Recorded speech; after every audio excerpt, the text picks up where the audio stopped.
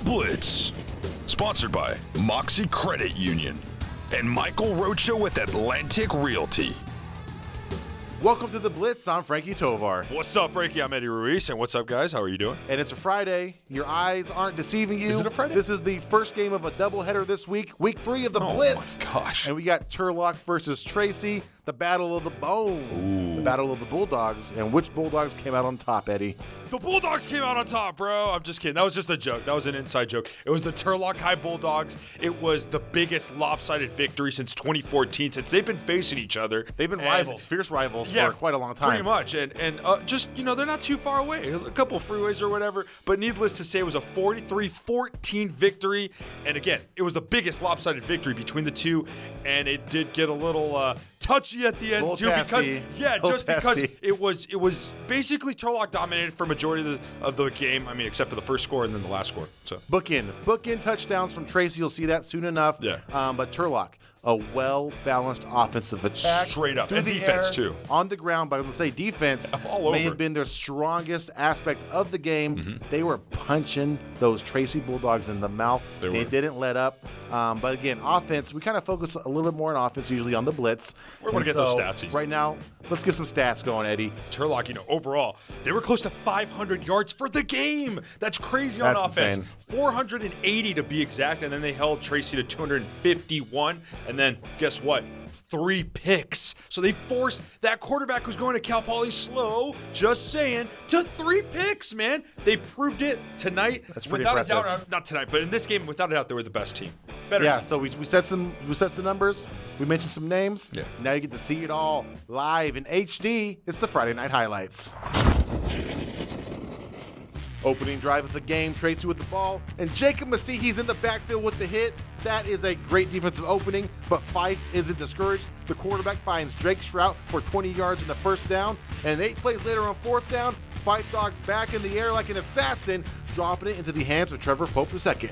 26-yard touchdown to put Tracy up by 7. All right, it's okay. Turlock's not discouraged. It's just a 2-play drive. That's all it's going to be. And guess what? That's the first run for Anthony Frias. A 79-yard touchdown run makes it 7-6 with 8:10 left in the first. But check this out, though. That was just such a sweet run, Frankie. We got to take it back. I want to go back. Take it back, take it way back, take it way. There's the only reason we're going back. Because it's the play of the game. And as you can see, this dude has got skills. He's making everybody look slow. By the way, he had multiple touchdowns, maybe over 100 yards. I'm just saying, and he ended up being the POG. I'm just giving you a heads up, bro.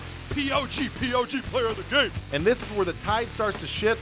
Fife targets his receiver, but instead, Oscar Cruz comes up with a Malcolm Butler-esque interception at Turlock's 36-yard line. The refs took a little bit, but then they said, yeah, it is an interception. That sets up a 7-play scoring drive, starting with a powerful 9-yard run from Dalton Lynn, and that's followed by a pitch-perfect screen from Pasley to Frias. He leaps in the air, and then he gallops for a 38-yard gain. He's eventually brought down, but he's back on his feet a few plays later and into the end zone from 9 yards out to extend Turlock's lead 12-7 after a missed 2-point conversion. We're already in the second. It's fine. It's chill. Brock Pasley. Turlock's got this guy who's got some pretty good skills. That's David Cruz. 23-yard pickup. I mean, they're all right on offense, it looks like, right? Whoa. Josiah Gonzalez fumbles it, but he gets it right back, or he looks like he fumbles it, bobbles it. Check this out. Pasley, he's got a sweet arm. It's pretty accurate. Oh, Baldwin. Hold it, Baldwin. Can't get it. Don't trip, though. We're going on the other side. And it's Baldwin this time for a 32-yard touchdown. 19-7 with 8:42 left in the second. Not looking too shabby. Turlock's actually on fire at this point. Pasley isn't finished slinging it, though, and it looks like Frias isn't finished dazzling the crowd either, because he reels in this 55-yard pass on the first play of the drive, setting up his offense in the red zone and setting up his quarterback for some locker room bragging rights. Pasley rolls to his right and decides to take it in himself. Wait for it.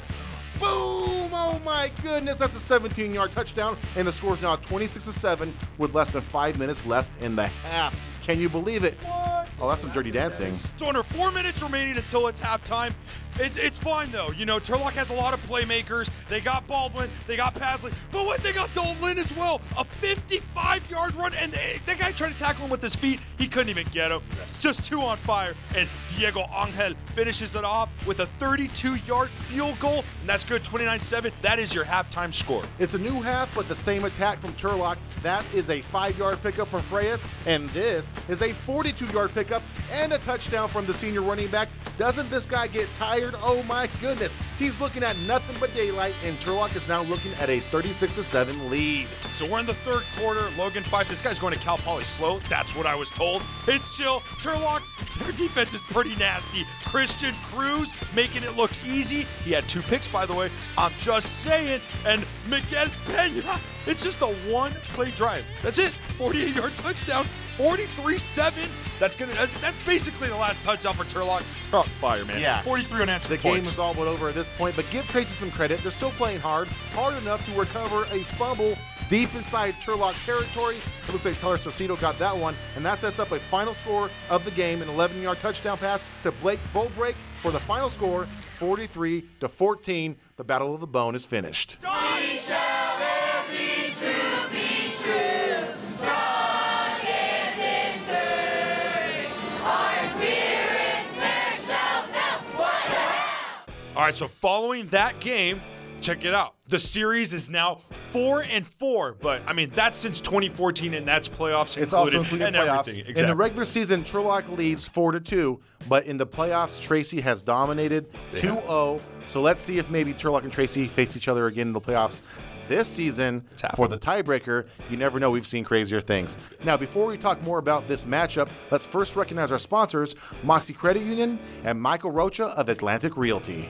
Are you looking for a loan, or even you, Frankie? I think I am. A toy loan, auto loan, home loan, man, any sort of loan. So if you're not looking for one, if I'm not looking for one, we should be looking for one, and you should be looking for one too. Look no further. Check out Moxie Credit Union and let them know that the Blitz sent you. Eddie mentioned home loans just a second ago, and if you're looking for a home out there, there's one person you need to contact, Michael Rocha with Atlantic Realty. Whether you're a buyer or a seller, Michael Rocha will assist you every step of the way. He's on Facebook and Instagram, so you can find out all the properties he has listed. As a buyer's agent, he'll make your ideal home a reality. And as a seller's agent, he'll get you top dollar for your home. Cha-ching! I tell you got to contact Michael Rocha of Atlantic Realty right now. All right, so we cannot move on without mentioning or highlighting a couple of the guys, man, because they didn't just have one or two standouts, Turlock. They had multiple standouts. Victory by committee. Absolutely. One of them was Dalton Lynn. I mean, the guy had 74 yards on 10 carries. Talk about helping out your teammates and the other running back, Anthony Frisch, which we're going to mention. And then the quarterback, though, Brock. Pasley, man, Brock Pasley. 5 of 11, 157 yards. And those were crucial, big throws, by the way. Just saying. Then he had 2 touchdowns, a rushing touchdown and a passing touchdown. Looked pretty nice. I like the way Brock was standing tall in the pocket, even rolling out of the pocket when he needed to, hitting his targets with accuracy, and then he had that fantastic run. He flattened that defender for the touchdown. But if there's one thing I like more than stellar quarterback play, it's hard-nosed defensive play. And the Bulldogs of Turlock brought it. They were led by the one-handed man himself, Jacob Masihi. He was tearing it up from the interior. He had help from Michael Fram, and then, of course, on the edge, Tamir Bullock. They were getting it done. They were inspiring the offense, and I'm sure it's going to carry over. Another defensive player, though, doing really well. He had sacks. He had tackles for losses. We're talking Anthony Frias. What a great contributor on defense, and obviously also on offense, Eddie. Yeah, sure he did. And then just a quick shout out to Jaden Jackson because he had a great game as well. A lot of guys did, but I'm just saying. It's hard to name everybody. Jackson knows what's up. He knows that we like him, man. What's up. But Anthony Frias, man, without a doubt, the player of the game. I mean, like you said it too, multiple tackles for loss, which we saw him flying everywhere. He had a sack to end the first half. The kid had 138 yards rushing on 9 carries, 3 touchdowns, 2 catches, 93 yards.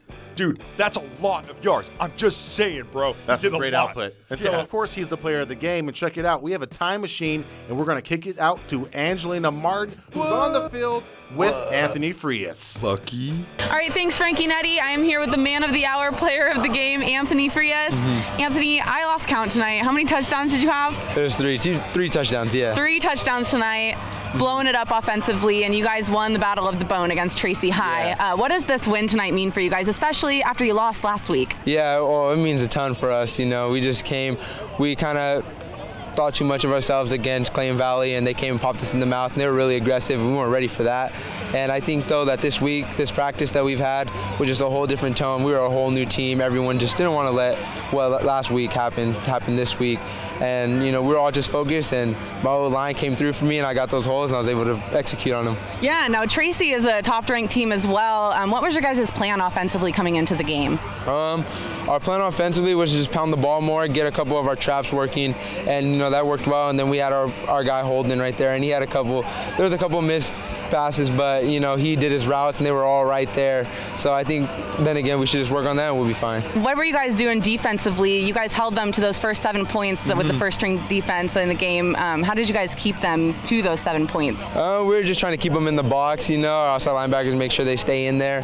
And if we need help, we already had some schemes for our corner DBs to just come in and fill right up, so we're fine. Yeah, and you had that massive run for a touchdown. I think it was your second of the game. Yeah. What was going through your mind on that play? Oh, just keep running. Don't let him catch me. You know, I don't want to get caught from behind. So I just saw the touchdown. I just wanted to go get it. Look like gold. Yeah. How do you guys hope that this win is going to propel you into next week against Sheldon? Oh, I think it's going to really motivate us. We're coming in hot. We feel ready, and we really got a chip on our shoulder for Sheldon. You know, we're going to bring it to them, and I'm sure they're going to bring it to us. But we're ready this year, I feel, and this practice will be like no other. Yeah. Well, congrats on the win. Back to you guys. And next up for the Bulldogs is Sheldon High, a tough matchup for sure. As of this recording, Sheldon is 1-1. Their last win came by a forfeit win. I don't really know the details of that, but regardless of what the record is, Sheldon is a tough team, and Turlock knows that firsthand. Eddie, how do you feel about that matchup coming up? You know, if Turlock plays this way, without a doubt, any team that, I want to say, kind of lingers around the top 100 or around there as far as the state's concerned, because we see the rankings, right? I think Turlock has a very good chance if they play like this, man. And Coach Peterson pretty much felt confident as well. Jaden did too. Everyone, Anthony felt confident too when we talked to them.